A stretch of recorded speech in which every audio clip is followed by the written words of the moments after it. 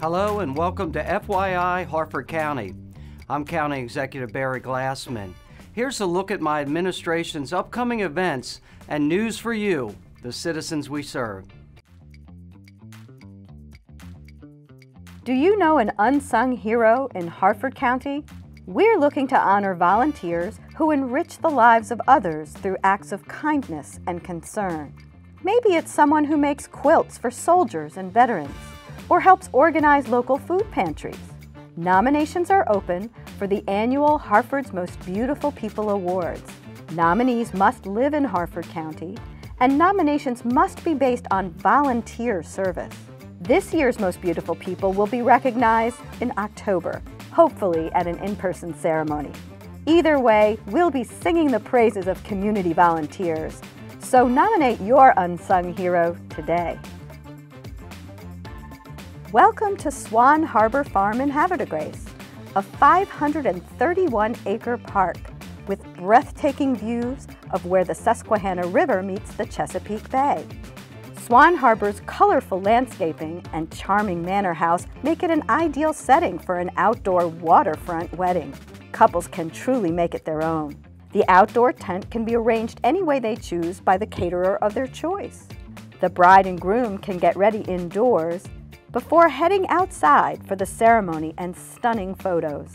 But Swan Harbor Farm isn't just for weddings. Crops are planted along the drive, and the rest is wide open with room to run or enjoy a picnic any day of the week. Visitors can walk the brick path down to the waterfront. It's a perfect spot for fishing from land, in a boat, or anywhere off of Lee's Pier that extends 300 feet into the bay.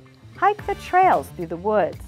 Look for native species of birds from the bird blind, or watch as members of Swan Harbor Remote Control Club fly their model aircraft. Whatever you choose to do at Swan Harbor Farm, you're sure to enjoy the tranquility of this beautiful Harford County park. It's easy to get involved in fun activities through Harford County Parks and Recreation with our online catalog and registration. Start the little ones early in soccer or lacrosse, or hike with the family along one of our nature trails, looking for different types of flowers, birds, or animals.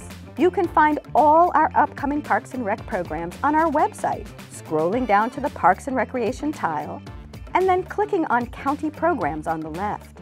In the upper left corner, sign in, or if you're new to Parks and Rec online, create an account, which will require an email and other information. Scroll through programs for adults and seniors, teens and kids, on nature and the environment, sports and fitness, water excursions, and more.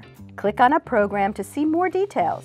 When you see one you like, click on the participants and add it to your cart. Continue shopping for more fun activities and programs, or simply check out. Answer questions, sign a liability waiver, and click Confirm. Continue to payment where you'll agree to terms and conditions. Then enter your personal information, including payment. On the next page, where you'll see confirmation of your payment, be sure to hit the Continue button to complete the process and get your receipt. Then all you have to do is show up and have fun.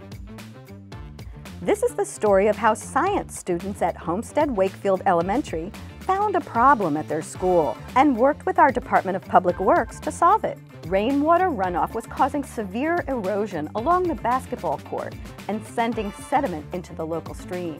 The students brought the problem to the county and helped develop the solution, a rain garden, which is a landscaped area that captures and treats pollutants in stormwater runoff.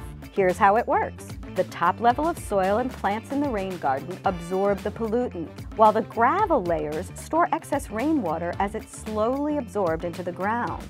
An underdrain in the garden prevents water from sitting too long and damaging the plants. In especially heavy rains, the overflow pipe handles rainwater that the garden can't hold.